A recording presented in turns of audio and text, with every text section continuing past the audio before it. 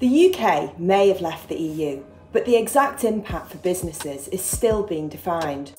Whether you trade directly or indirectly with the UK, ongoing developments could majorly affect how you do business.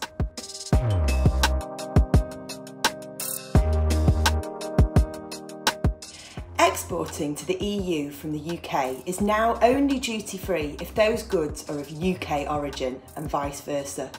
For some businesses, a model where the UK is used as a distribution hub is now less desirable, so they may need to look for new ways to trade across the EU without relying on the UK.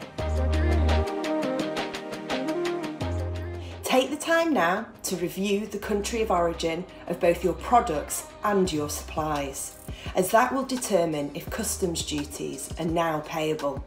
Review contractual terms and determine which party is the importer of record.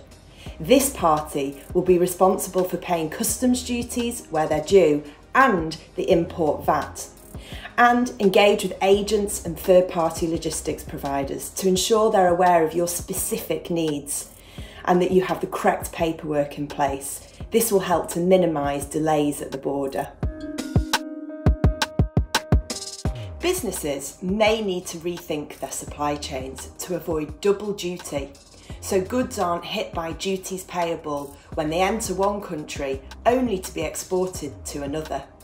A strong first step is to engage with suppliers and understand the economic origin of goods, assess the financial impact in terms of customs duties, and then determine whether your existing flow of goods still makes business sense. Despite the ongoing developments, the new normal is starting to stabilise, and that gives companies a chance to think more long-term and more strategically.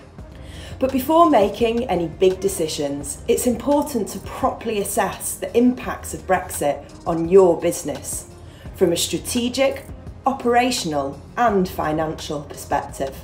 And while Brexit may result in increased costs, some business may be able to absorb these or pass them on through changes to pricing. So fundamental changes to the business model are not actually needed. And of course, with change comes opportunity. So perform a holistic review of your business and help identify those opportunities. Because ultimately, the decisions that businesses make today will have an impact on their tomorrow.